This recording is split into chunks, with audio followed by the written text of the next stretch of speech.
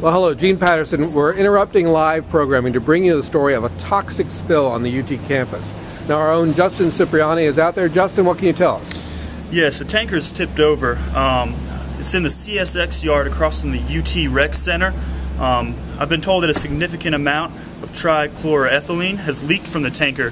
I've been told this is a dangerous substance. Most of it is in liquid pools right now, but we have KFD officers on the scene, and they are trying to use sand to absorb the chemicals. So far, 2 rail workers and 4 students have been taken to the University Medical Center.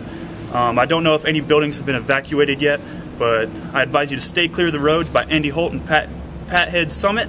Most of these roads are closed right now. Okay. Now, do we know anything about this trichloroethylene, what it is, what it does? I'm not sure exactly the details of what it does. All I know is a dangerous substance, and you should steer clear of the area. Okay, we'll be checking back for further details very soon. Thanks. Okay, Gene Patterson, once again we're interrupting programming to bring you the latest on that toxic spill at the UT campus. Our own Jessica Simmons is on the campus, and Jessica, what's happening out there? Hi, I'm here at the CSX yard across from the UT Rec Center, where apparently a tanker car on the siding has tipped over after the track under the tanker failed. And an amount of the, whatever that is, has leaked. And the tank can contain 20,000 gallons, and although most of it is still in liquid pools, some of it has in fact leaked and turned into a gas. There are 2 rail workers and 4 students who were taken to UT Medical. Okay. Do we know anything about the condition of those persons? We do. We know that they are all in fair condition, but they are all being treated for inhaling the gas. Okay. Now, do we know anything about this gas, this trichloroethylene, what it is, what it does? We don't know that much about it, but we do know that it's dangerous, and firefighters are on the scene and they are using sand to help absorb it so those others won't be harmed. Okay, well, we'll be checking back later for more information. Thank you. Gene Patterson here. Once again, we're interrupting programming to bring you the latest on that toxic spill at the UT campus. Our own James McVeigh is live on the scene. Jim, what can you tell us? Well, earlier today, there were 6 people injured by a tanker that tipped over, spilling the dangerous chemical trimethylene, and 6 people were injured. 2 of them were rail workers named Jim Jones, 41, who's a track worker, and Frank Beeman, 52, a rail supervisor. We're still waiting, final results on their medical, need to start that over. Okay, now we're live here, Jim, so I wanted to ask, what do we know about the scene on the campus? What is being done, for example, to try to clean up this mess? I've been told that the Knoxville Fire Department are wearing hazardous suits, and they're using sand to absorb the chemicals and attempt to stop it from spreading. Okay, now is anything blocked off?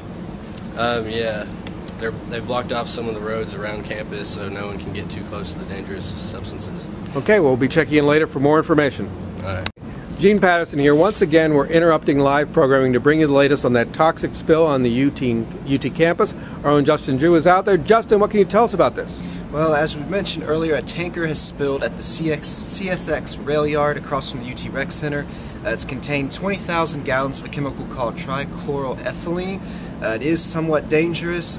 So far we've learned that 6 people have been exposed to it and are at UT Medical Center. They are okay. They're being exposed for inhalation of the chemical. James Jones and Frank Beeman are workers for the company, and then Curtis Hedges, Katie Bender, Hashish Amir, and Jennifer Campbell, students from UT. They're, as I said, at UT Medical Center, but they are okay so far. Sand is currently being used to try to absorb the various pools that have spilled of the chemical, but some has turned to gas. Also, parts of Andy Holt Avenue and Pat Summit Street have been currently blocked off to try to keep people from getting near the chemical. Justin, what do we know about this chemical? What is this thing? Well, trichloroethylene is mainly used as a sort of an adhesive chemical. It is somewhat dangerous. Small exposures to it usually has a similar effect to using an anesthesia, sort of like being intoxicated with alcohol. Okay. All right. Well, we'll be checking back for more information very soon. All right. Thank you. Gene Patterson here. Once again, we're following up on that breaking story out at University of Tennessee, the toxic chemical leak. Our own Allison Nichols there. Allison, what can you tell us? 2 railroad workers and 4 students have been taken to University Medical Center after the recent chemical spill. A tanker car tipped over in the CSX yard across the street from UT Rec Center. The track beneath it apparently failed. The tanker car contains about 20,000 gallons of trichloroethylene. That most of it is spilt, some of it's turned into gas, but there's still large pools of the liquid. Firefighters are on the scene pouring sand to try to absorb the chemical. The 6 victims have been reported their identity. The 2 workers, James Jones, 41, he's a track worker. Frank Beams, 52, he's the railroad supervisor. Curtis Hedges, 22, senior. Kate Bender, 19, sophomore. Hashi Amir, 26, is a grad student. Jennifer Campbell's 21, a junior. They all seem to be in fair condition. They're being treated at UT Medical Center for inhalation. Now, what do we know about breathing this stuff? How can it affect one? It appears to just be like an aesthetic, but they're just treating it as inhalation. No one has been in contact with it other than breathing it. Okay, well, we'll check back for further details very soon. Okay. All right, Gene Patterson, once again we're interrupting programming to bring you the latest on that UT toxic chemical spill. Our own Jeremy Boyd is live on the scene. Jeremy, what can you tell us about it? Thank you, Gene. As you know, there's been an accident at the CXX rail yard across from UT Medical Center early this morning. It looks like a track failure occurred when a tanker car carrying 20,000 gallons of trichloroethylene crossed it. Most of the liquid is still inside the tanker, but a significant amount is spilled out in both the liquid and the gas formation. As you can see behind me, 12 Knoxville Fire Department officers in hazmat suits are attempting to use sand to clean up the mess.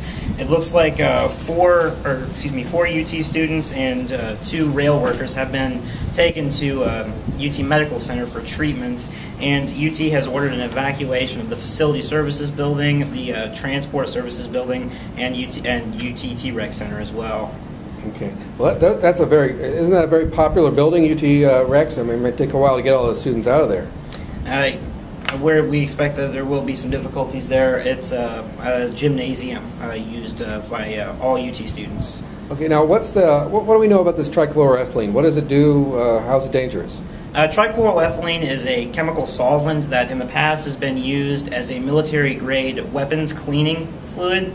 It can cause a lot of damage if it's inhaled in its gaseous form. If the earliest symptoms of inhalation of trichloroethylene can resemble alcohol intoxication, and continued exposure without medical treatment can actually cause a fatal dose of respiratory and circulatory depression. Okay. Well, thank you very much. We'll be checking back later to make sure nobody gets exposed that badly. Thank you, Gene. And once again, we're interrupting programming to bring you the latest on that toxic spill on the UT campus. Our own Austin Bornheim is out there. Austin, what's the latest? The latest is that the UT's facilities and transportation buildings have been completely evacuated, and that the UT staff plans to have all students and faculty out of the T-Reg in the next 5 to 10 minutes. Okay. And for those who may be joining us just now, what has happened out there?